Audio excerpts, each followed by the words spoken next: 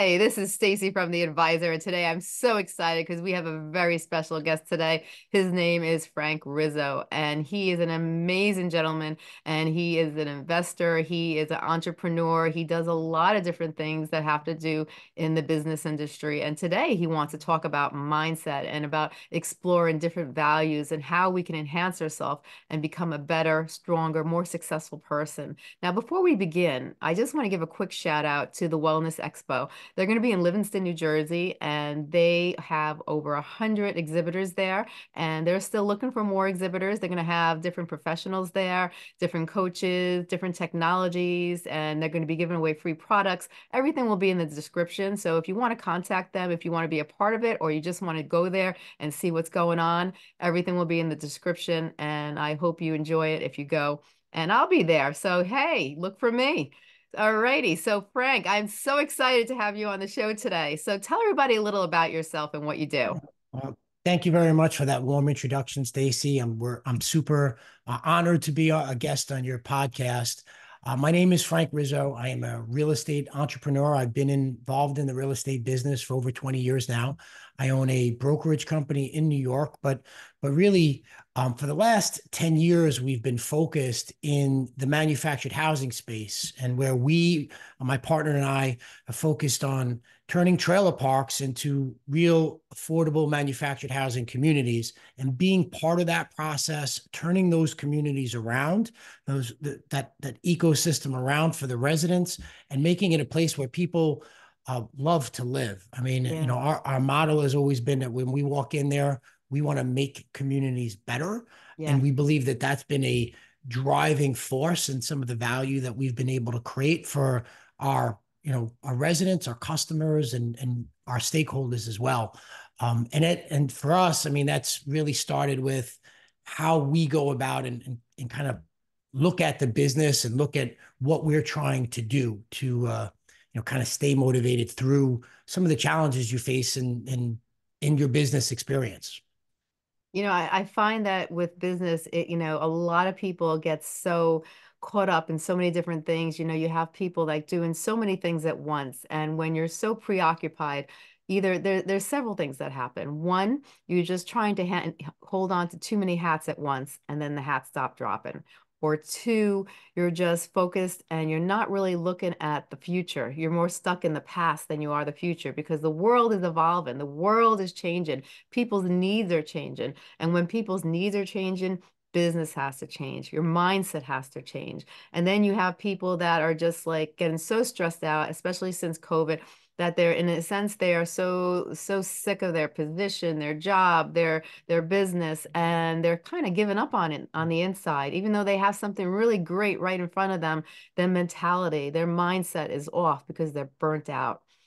So I know that you have a lot of different things that you were talking about beforehand, and you were talking about the power of the mindset and how it could really change you and change your business. Like, what are some things that you feel that you see in the business world right now in your industry and about, different things that are going on and how you could actually change things for the better?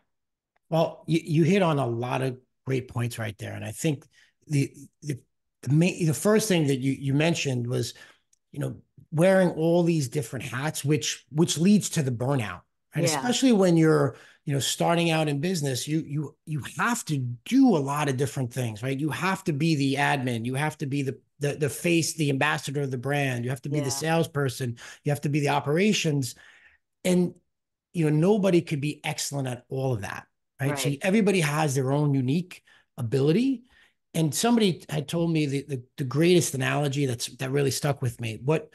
If you look at a rocket ship when it takes off, it has that payload, and then as it hits certain levels, it has to let certain things go Yeah, to reach that next level. And I think you yeah, have to look at your business and your business career the same way. And when you do that, you're able to focus more on your why. Like, what am I doing? What was the reason that got me into this space, right? right. And if it's not solely about the dollars, right? Yeah, Most people who I know that are good or great at what they do, there's a there was a drive. yeah, There was there was something that they wanted to improve. For us, it was I love changing things for the better. We're Yeah. stewards of the land. I want to make that better. I want to create a better experience for my resident. I want to create a better, experience for the people who are there and create that value and watching that build in front of my eyes, right? That Yeah. to me is my canvas. And when you have that and you're able to focus on that and kind of delegate the rest, then you don't have that burnout. You're able to continue going, right? Because Yes. you're focusing more on what you love rather than on the stuff that you need to do to make your business go, right? If Right. that makes sense, especially as you start to scale and get bigger. Oh, So I yeah. think that's an important aspect. And I think where people are having this challenge, especially now, is times are different, right? Inflation's up, the economy is in a tough spot. And so the owners or the entrepreneurs feel like I have to do more. So you dig in to what right? Your muscle memory of I've got to do everything. I've got to save money. Maybe I don't hire the person I need. Maybe I don't want to invest in the spot I need to do it. And that creates pressure and stress. And when you do that, you make a lot more bad decisions, right? You're Yeah. trying to do too much, and at the end, your product suffers. I think your customer suffers, and I think you suffer the most, right? You're Right. just not satisfied, and that's where people kind of burn out. Yeah. I really do think that's true. Now, what would be your main, solution for when people are starting to go through that and they're starting to go through the burnout and they're starting to try to do too much and their product is suffering or their business is suffering, they're suffering. What's the first thing you would tell them to try to get back on track so they can start to move forward? Because it seems like they start moving backwards or they get stuck and they plateau. And the business, the expenses, like you said, everything is increasing. They're plateaued. That means they can't afford to move forward because they're not thriving as they're supposed to. Hmm. So what would be the first thing that you say to somebody who is kind of in that situation? Well, Stacey, I say this because having been in business for the time that I've been in, and I've been an entrepreneur my entire life, been in business for myself for over 20 years. Everybody goes through that. So Yeah, what you're going through isn't uncommon. I'm sure we could all share stories. And I could tell you from my experience, having gone through the recession from 2007 and 2010, yeah, and I'm in real estate, things were not moving, transactions weren't happening, you know, market values were dropping. We were doing a lot of spec work at that time, and we got stuck with some properties that we couldn't move. It's easy to feel overwhelmed, yeah, but you have to break it down into pieces, right? yeah, So if you look at, if I'm trying to carry, you know, 15 different items, I might not be able to do that. But right, you break it down into the small pieces. What's the first step that I can do, right? What's right, the second? And if I can break that down into smaller bite-sized pieces, then yeah, I could start creating those wins along the way yeah, that now move you forward with confidence to be able to handle some of the other challenges that you're inevitably going to face. And I right, think the challenge people have when it goes back to mindset is I have all this thing that's hitting me and I try to do everything at once. yeah, And so that's where you have to break it down, kind of center yourself yeah, um, through prayer, and get an idea of where can I start and have the best impact moving forward. And then all of a sudden, the pieces don't seem so challenging or daunting along the way. right. No, I agree with you. I think that's great advice. I really do. And I like when you're talking about real estate because, I see a change now. You see a lot of buildings coming up. You see a lot of, either commercial businesses or residential businesses. And when you mentioned that you go into these mobile communities and, and you change things and you reconstruct them. I've been into mobile communities where I didn't even know they were mobile. They had knocked down, reconstructed, put different types of mobile homes in there, and you didn't even know. You thought they were real houses. You thought the community was so pretty. Well, It was amazing. so I think I've been in the space for about 10 years now. In the last 3 or 4 years, it's kind of gotten a little bit trendier. People are starting to catch on because it's still a very fragmented mom and pop industry. It is the only asset class in real estate that is not dominated by, private equity firms or large family offices. So you still have that fragmented mom and pop feel to it. Yeah, So, but what we have here, and because they were, as they went, multi-generational, right? So the grandpa built it, father ran it, mother ran yeah, it, and then it comes down to the third generation. They're not true operators in the operation sense. They're more of, they've looked at this as an income stream. They haven't reinvested in the business. And in many times, communities are just tired of having something that might have been the eyesore, right, of yeah, the community. However, this addresses the number one issue we have in this country, which is the affordable housing crisis. There right, is no more affordable housing than a manufactured home. And you hit the nail on the head. Today, the new product that's out there, they're fantastic options available for the end user, and they're affordable, right? So right, you can buy a brand new manufactured home for 60,000, for 80,000, for 100,000, and have a beautiful 3 bedroom, 2 bath, plenty of living space, and you're not on top of everybody, right. right? You have you have this horizontal space that Yeah, you can't find in an apartment building. And what we came to find, and one of the things that drew us in, right? Once I got involved, it kind of drew me in.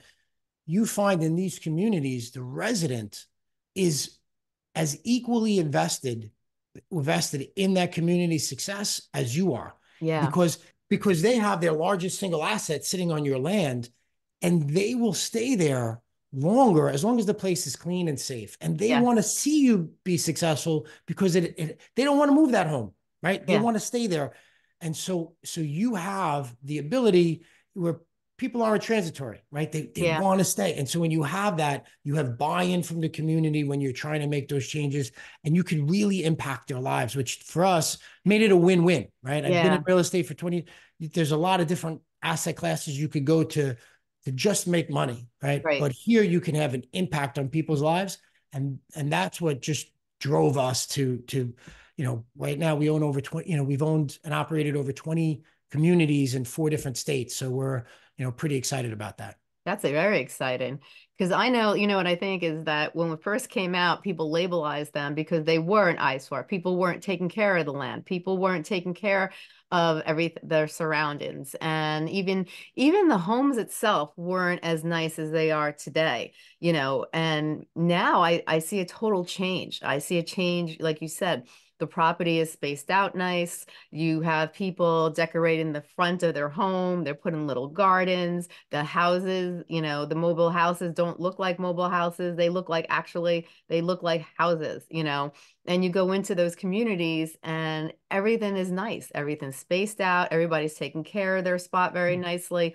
And like I told you, I went into a couple that, a couple of friends invited me over, and I didn't know that it was a mobile community. And I was stunned when I saw it because in my head, I had that labelism in my head of what, I grew up with when I was growing up as a kid, what they Mhm. look like and what everyone Sure. said about them. And then all of a sudden you see a total change, and you're seeing it all over the place. You're seeing, they no longer look like those mobile homes that we pictured back in the 60s, 70s, 80s, 90s. It's like completely changed. And, it looks like a nice little community. And it is. You see nice people that are just looking for affordable housing because they can't make they can't afford the property tax of, what they're, and the house and the upkeep of these big houses. And it's very expensive, even in middle class areas. Like my parents live in a middle class area. I think their taxes are up to 9,000, and they have just your regular average home. It's crazy how, prices are skyrocketing. But if you can go into something like you mentioned, like a mobile community, and it looks so pretty and so nice and it's upkept well, that's great, especially for people that are on a fixed income. They're only bringing in X amount of money a month. That's a great option, I think. Hey, Stacey, that and you hit it on the head. And there's been some reports from NAR, which is the National Association of Realtors, which says we're about 4 million homes short, right, of where we should be, which is why where rates have gone up so high over the last 18 months and we've had a historic rise, we haven't seen the price drop that you normally would see when rates increase because there isn't the inventory of available stick built or traditional built homes Right. available to meet the market demand. Yeah. So that is kept, think about this paradox where we have Right. high prices and a high interest rate, and manufactured housing offers that opportunity for people to become a homeowner, right? Yeah. To still have that pride of ownership, and they don't have to be a rental generation, but without costing the same amount of money, right? Without having that same amount of impact where they're spending, you know, 50 or 60% of their income to rent an apartment, they Yeah. can own a home for substantially less. And when they pay off that home, then they're just staying in that community. And quite frankly, a lot of people like community living because there Yeah. might be features and amenities that they wouldn't get if they Yeah. were living by themselves. So there is a huge market for people who just like to be around other people, right? Not Right. everybody wants to live on 50 acres all by themselves. Exactly. Some people like to have that. So you get kind of the best of both worlds, Yeah. and it is an affordable option in today's market where you can meet demand at that price point. So that's a huge thing I think going forward. I think you're going to see a lot more of manufactured housing developments throughout the country, Right. because people are starting to reimagine what those communities can be. Oh, for sure. Like I know for my son, he moved out because he needs to be closer to his work. And he left, but he left most of his stuff here. And Mhm. he's paying, quite a bit for his apartment. And I said, "Wait, wait. There's about, 50 bags of stuff here and you still got your room. Your room is full." Yeah. And he's like, "Oh, Ma, I can't fit it all in my apartment." And he's paying quite a bit for his apartment. And then I have another child who's in Manhattan, and the shoe boxes in Manhattan start at 6,000. So Oof. it's like, you have to really look at the cost of today's living is crazy. But if you can go into something like mobile community and start off somewhere like there, or even stay there, because I know lots of couples have been there for over 20 years and they're very happy. They're not, that, the sight of even moving their home is not even an option because the communities are so nice. Sometimes you have to really think about, where am I getting the most for my buck, and where can I be happy?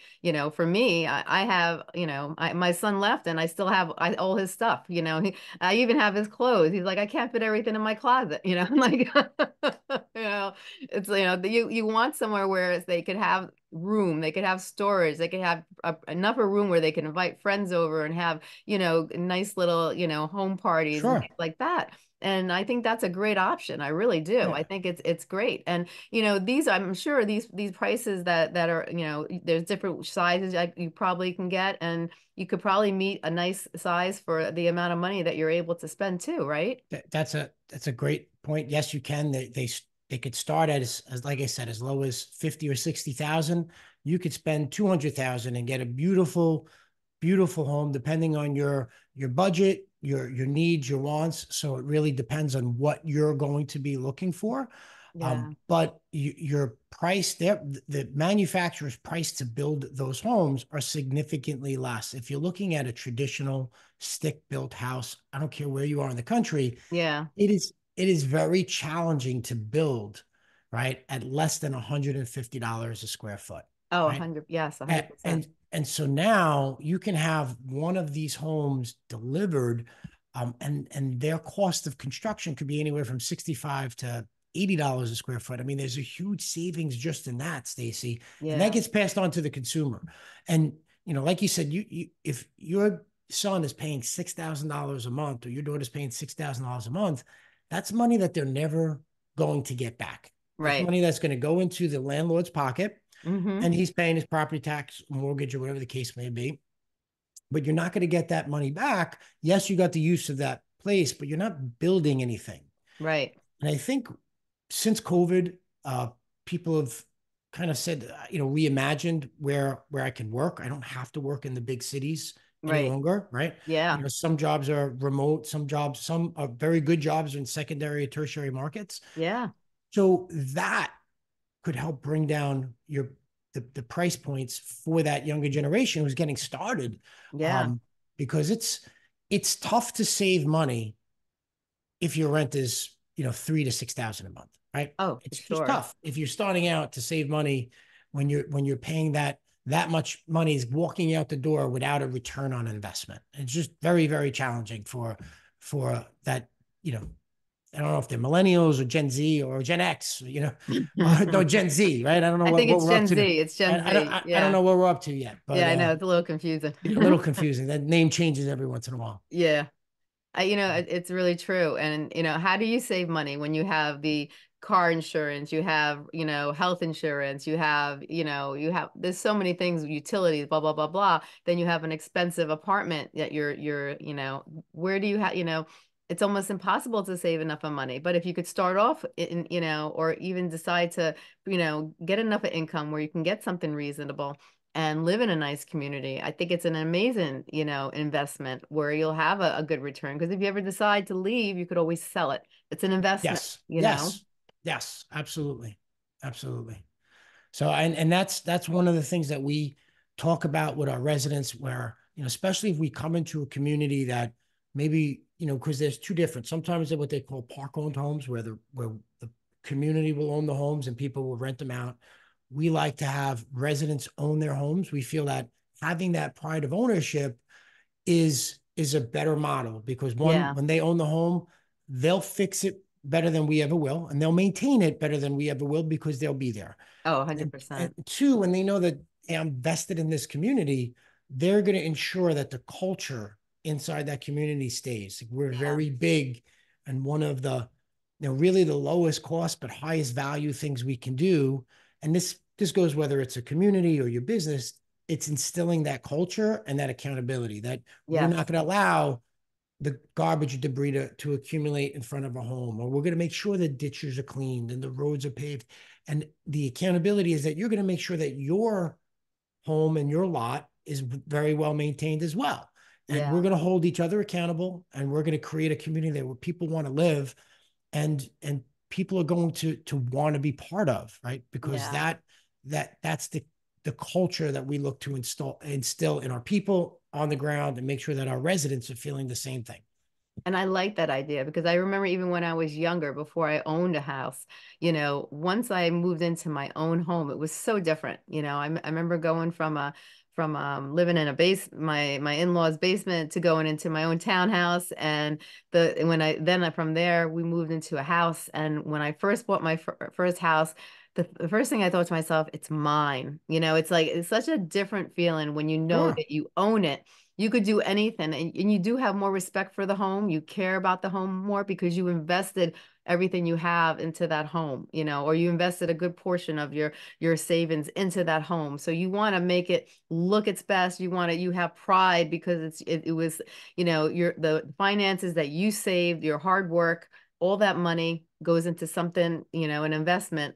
You want to make sure that that investment is you make it as special as possible, and you make it, you keep it in good care as possible because it's yours, it's your baby, and you worked hard to get it. And I think that's the key.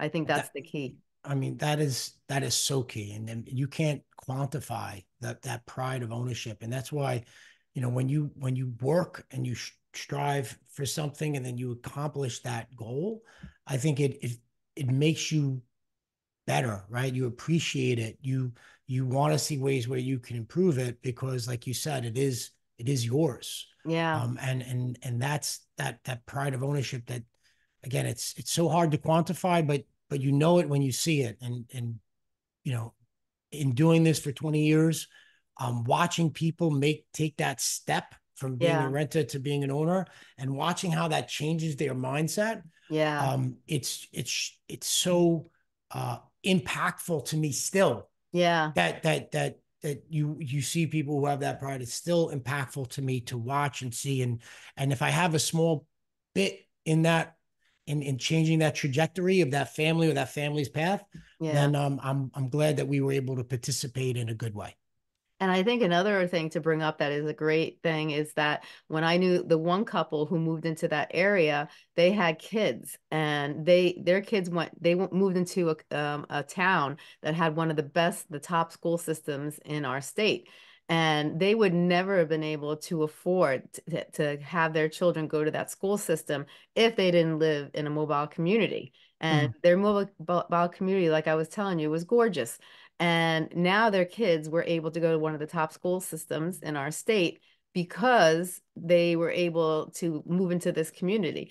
If the houses around it outside the community were all, top notch, $1 million homes, they went from 800,000 to a million point something. They would never have been able to, move into that town. They would never have been able to get into that school system. But because they had a community, like the mobile communities that are kept so nice, and they have such nice homes to select from, they were able to move in there, move their children in there. They all had their own bedroom. They went to they went to a really great school system, and they got to mingle with a good class of kids. And, it helped their family overall in many ways. sure, sure. I mean, listen, that having that affordable option is so important. And I think we're starting to see now across the country for the first time. I mean, this is on average, we would nationwide, they close more parks than they open, right? That Yeah, is a fact, right? So there's more communities closing than opening, but because the affordable housing need has really been such to the forefront over the last few years, you're starting to see now new developments arise in communities where this was not happening. And you're starting to see people reimagining what this space could be like. yeah, So, we have found, now we're in, through the Sunbelt, we found that we're, from, Alabama straight through North Carolina. We have found that when we've entered into these communities and we've taken over, some uh, real turnaround projects. I mean, 1-star communities to bring them up to 3.5, 4 stars. That the communities have been resoundingly positive about seeing this work being done, yeah, and seeing something is happening and maybe yeah, something that was an eyesore to them before, and been supportive of those changes because we're investing in those communities. And a lot of these communities that we're vested in, they have a definitive need. Like we're in the process right now in Laurinburg, North Carolina, where we have 134 lot. There was 134 space community that when we took it over only had like 64 homes in it. You're in a city that has, I mean, if an apartment's for rent, it's on the market for 3 days. There is zero housing availability. Nobody's built there in over 10 years. They just got a military contractor that's putting a plant. It's on the 74 corridor. And if you're yeah, familiar with what's happening in North Carolina, it's become like the number one place in the country to do business. And they're bringing in 500 brand new jobs, but there's no place to house them. right, So in the last year, we've spent time improving the infrastructure, redoing roads, redoing sewers, getting the infrastructure right. We've brought in 20 homes. We've got another 10 homes on its way there. And every time we bring in a home, those homes are getting filled, right? right. Because people need a place to live and it's an affordable option. And now it's in the city, which is getting all these jobs. So the town has been super supportive of the work that we've been doing because they realize there's a need.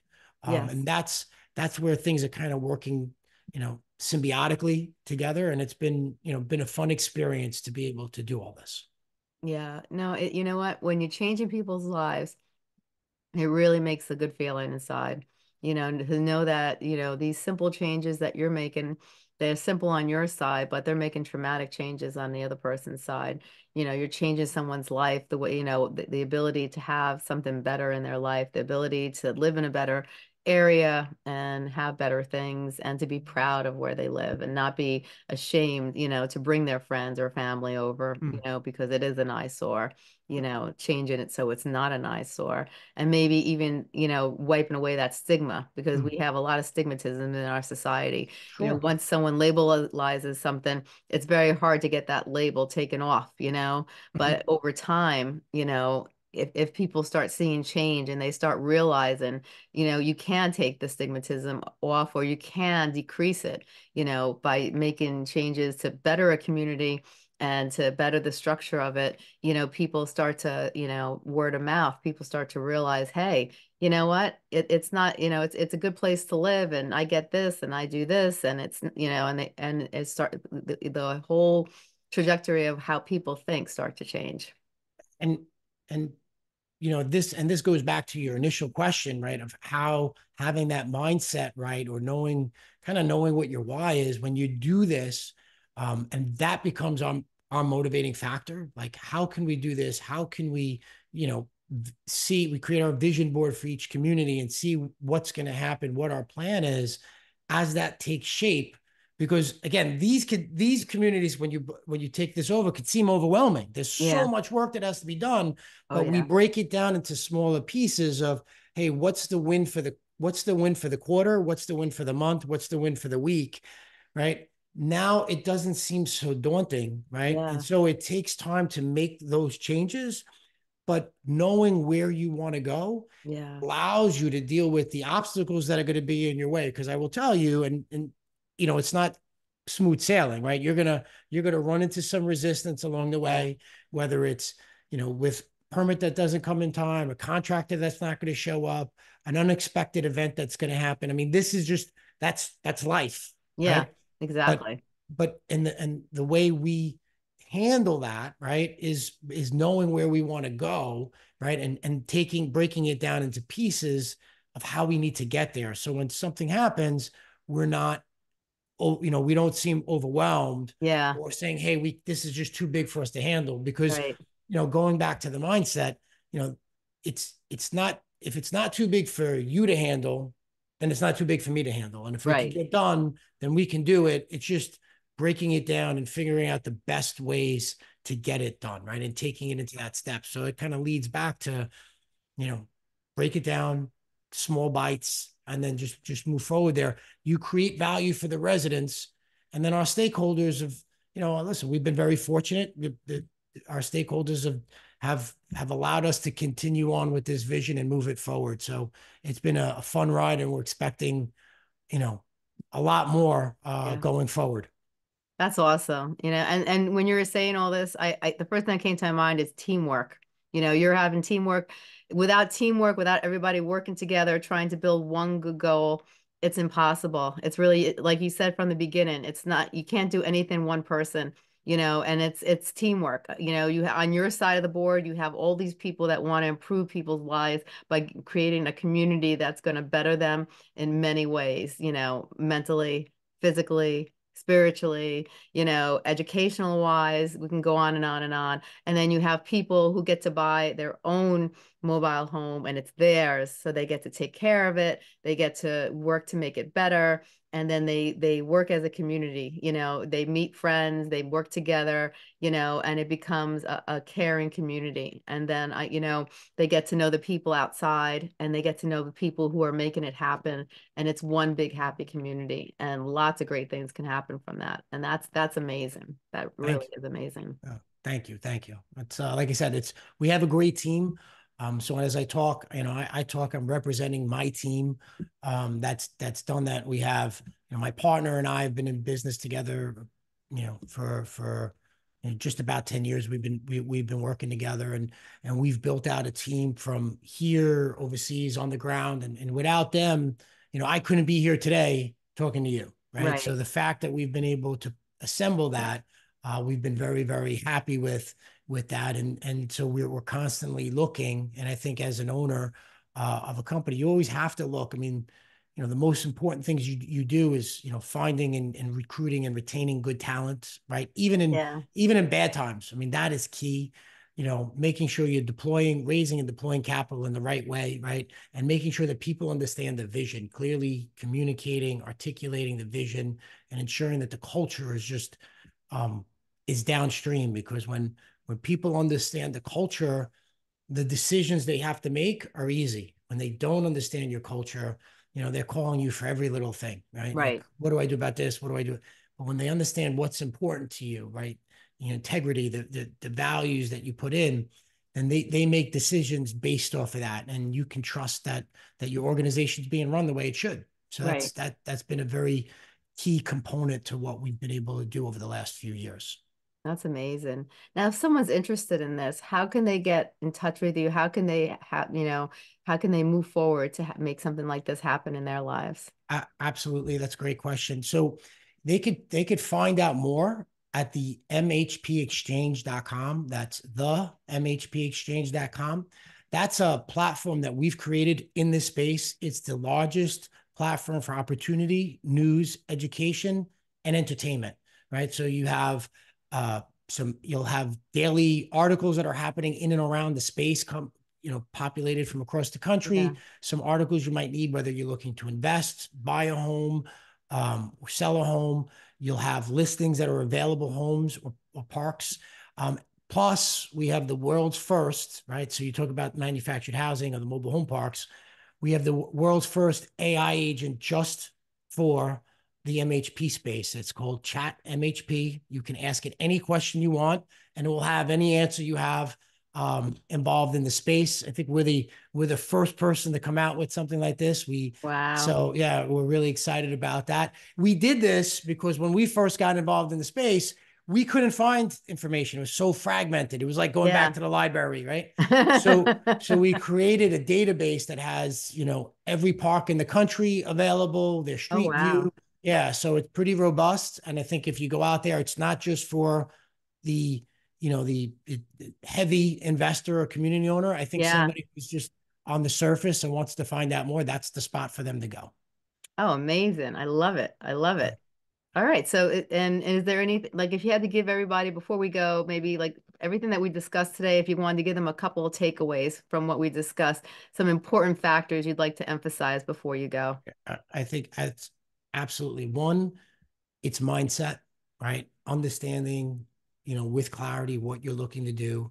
And then, as you said, building the right team around you, right? And not, you know, sometimes you have to work in that bubble, right? And we had talked before, there's a lot of white noise that goes around, everybody, especially right now. You turn on the Yeah. TV or you're on the computer, and you have to kind of take out those distractions, focus on what you need to focus on, and then you can thrive regardless of what the environment is. Yes. And so if you do those things and you put those proper steps in place, I think that'll keep you healthy mentally, Yeah. spiritually, and financially as well. Excellent. I love it. I love it. And tell everybody one more time the website so they don't forget it. The mhpexchange.com. And Love if you it. have any questions, you can follow us there. You could send us questions from there. We'll be happy to answer them.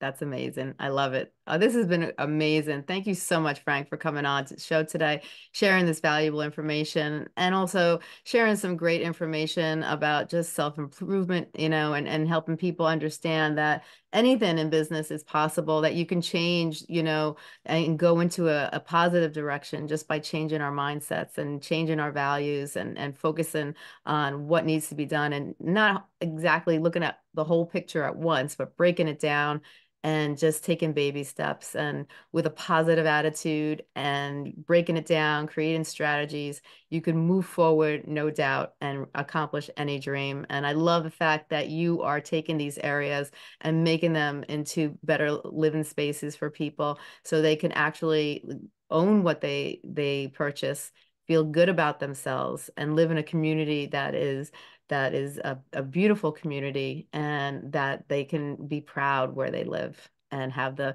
all the benefits that go along with it. Thank you very much, Stacey. It was an honor to be here. Thank you. Oh, thank you. You have a great day. You too.